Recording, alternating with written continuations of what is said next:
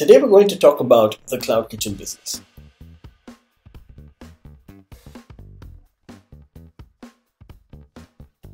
Let's say you've been ordering from a restaurant for the last 2 months, and today you want to visit the same restaurant in person, and you look at the location on Google Maps or Waze, but you're just not able to find it.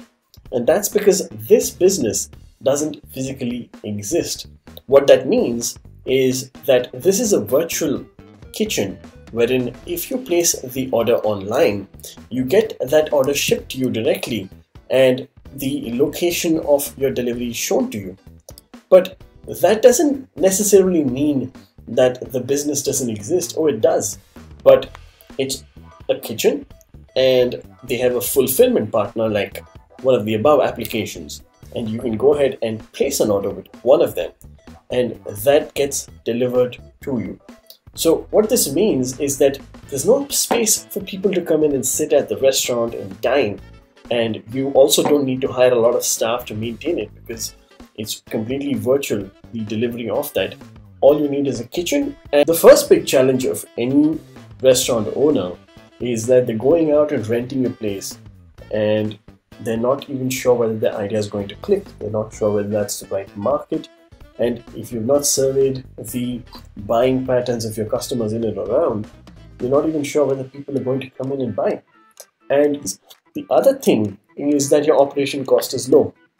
Now, what are your expenses when you have a cloud kitchen? You have a staff, you have people that cook for you, you have people that come and clean regularly. You also have a day-to-day operation cost to buy the supply to make the product, but you don't have to get expensive furniture, expensive plates. Now, assume a full-scale restaurant. You have 200 to 300 people coming in every 3 hours, especially in the evening. Now, imagine how many plates break every week. Of course, these plates are going to be expensive because they're going to be of very high quality. And with that, your operation cost goes up significantly.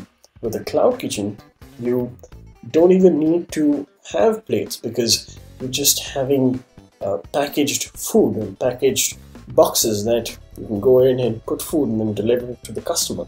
And also, you don't really need to look at delivery yourself. You can use any delivery partner to go ahead and finish your delivery. So your operation cost is low. And also you've managed your risk because you've not gone out and spent your life savings on starting a restaurant, but you've taken a little bit of money. Maybe you have a partner on board, somebody from the food industry, and that will be great. And you have gone ahead and started a business and you're trying to see whether people are ordering your product. Also, you have a pricing advantage. Why? Because your margins are better than a full-scale restaurant. For example, let's say a customer breaks a plate and your margin on a particular dish was just about $4, and because of the reputation of your restaurant, you don't want to create a scene, so you let the customer go. And that's just one instance, but this is one case where the margins are very thin and it's difficult for a restaurant to recuperate. For example, when in the United States, when the government raised the minimum wage from $8 to $12 to $15, a lot of restaurants went out of business because they were not able to afford to pay their staff. And just by a few dollar increase, and I'm sure it's a very big number, especially when you count the number of hours in every month per staff. But in a cloud kitchen business, you do have a pricing advantage because your current pricing is for your chefs. I mean, that's the cost that you incur, and the margins are also better than a full-scale restaurant. And also you can then put those margins back into the business, so you can invest in different kinds of products. And from one particular cloud kitchen, you can have 3 to 4 different brands that are on your delivery partners list. And of course, your advertising can be channel specific. Let's say you're working with 3 different partners and your Uber Eats orders are doing pretty well right now. What you can do is you can increase your advertising budget to Uber Eats and ensure that you have a lot more orders coming in from that channel, just so you can test out more products. So your advertising is also very very limited. You can also, of course, invest in banner ads or something like that. But if you're optimizing for conversions, you're better off optimizing at the channels where you're actually getting orders. And for you, that might be your food delivery company. So even with advertising, you don't have to experiment with a lot of things. You can just look at what's working, and that reduces the risk for you significantly. Especially we're seeing a big trend with the expanding delivery market, and because of which the barrier to entry is very low. Now, we'll actually get into why I mentioned barrier to entry in both pros and cons, but I think with the bracket, you can actually figure that out. But yes, it's become significantly easy to start a business in the cloud kitchen space, because once you get your licensing right, you figure out what theme of your restaurant is going to be, and you start to understand what channels have what kind of products and what's being ordered the most. Then you can go ahead and start a cloud kitchen business. And of course, with that said, you're going to have less in operation headache. Why? Because the only risk you have is to manage your staff and pay the rent and get orders, whereas running a full-scale restaurant has a lot more moving elements. So because you've limited the moving parts of the business, your operating headaches are also very low. Now, jumping to the con side. First thing is visibility. So we can look at this from an advertising point of view and visibility as well, especially if you're starting out. You might just be advertising on the channel that you're present in, so like Uber Eats. But you're only visible within that app to people outside the app, unless there is word of mouth marketing or referrals happening, then your visibility is very low. Now, some cloud kitchens choose to have a referral program in place wherein your first couple of orders are placed through the food delivery partner, but later you can give them a coupon code to place an order via your website. Then the order is logged in and delivered to the customer. So visibility might be a problem. Second, you're relying on technology. What if it becomes harder for the customer to order online? You're missing a complete segment of people that don't even order online. Of course, with e-commerce and internet adoption becoming bigger and better, this might actually be a good thing. So this won't really be a very big point, but of course it does matter a little bit. The third thing is low barrier to entry. Now, of course, because it's easy, there is a lot of competition in this space. Competition because since a lot of people have figured out how to optimize and get the best themed cloud kitchen out there into the market, it's become easy for people to do so, and the increased competition might have to lead you into reducing your prices. Now, one thing you can do is you can be very niche. For example, instead of starting a regular place that serves everything, you can just start a place that does vegan ketogenic recipes. But that's really up to you. A lot of Indian restaurants are being opened up, and Indian cloud kitchens are being opened up, and that's one theme.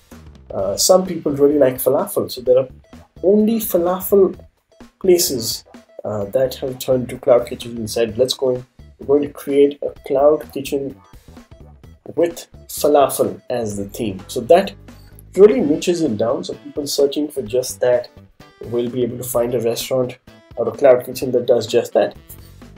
And of course, these kind of foods work very well with cloud kitchens, because if you open a falafel only restaurant, chances are people looking to try something and taste different varieties might not come there. But somebody might order 2 to 3 different things, or maybe just one dish from one particular cloud kitchen. So your chance of getting that conversion is much higher if you niche it down. The fourth thing here is dependence on food delivery companies. So let's take an example of the internet today. Your search engine, Google, Bing, well, these being the top 2, I would say. Just taking Google and Bing, there's a lot of reliance on this. And typically when you're looking at browsing the internet, somebody that niches it down, so let's say somebody that's more focused on privacy might look at an option like DuckDuckGo. But somebody that's unaware of privacy being a key metric might not even look at that. So each application might have a different theme that they're optimizing for. So some companies might be going for volume, some companies might be going for let's say quality. Some food delivery apps might also have an in-house dining option, and they might be optimizing for that. So reliance on food delivery companies might not be the best for you, but it can also be taken as an advantage that there are only few channels that you have to compete on. And if you have a decent margin, then you can actually build up an advertising budget over time. So coming to margins, the reason you don't have very thin margins in a cloud kitchen is that, at least compared to a restaurant, it's much lower. But yes, there are thin margins because you're actually buying product and you're selling it, trying to make a complete dish. And especially at the initial stages, you'll actually have to give your customer a full discount just to get them in the door. Now, these might cause thin margins in the beginning. Compared to a restaurant, of course, they're going to be much better in a cloud kitchen. But the way you can solve that is by focusing on your costing. So let's say if you've seen any of the popular cooking shows, you'll notice that they mention 50 grams of item A, 20 grams of item B, 3 teaspoons of item C. The reason this is all mentioned, one is of course it optimizes the taste.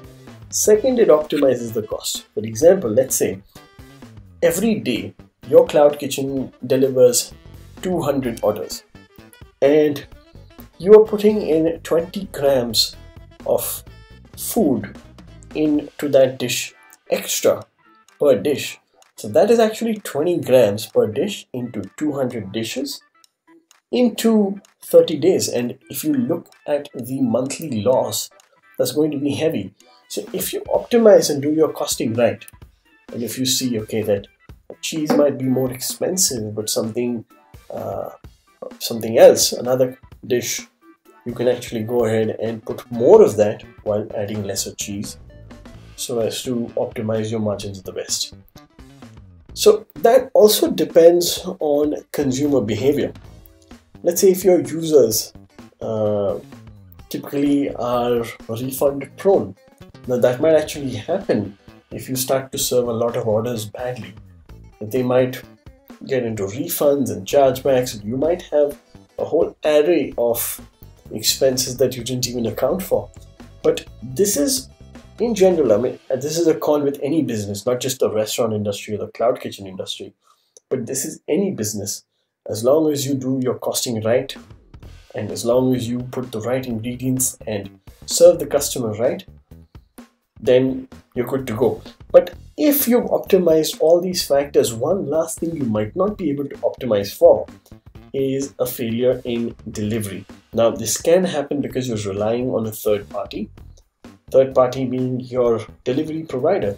So you might have made the dish on time, it might have been the perfect dish, but then you delivered it and something happened on the way to the customer. And nor do you make the money, nor does your delivery partner make the money.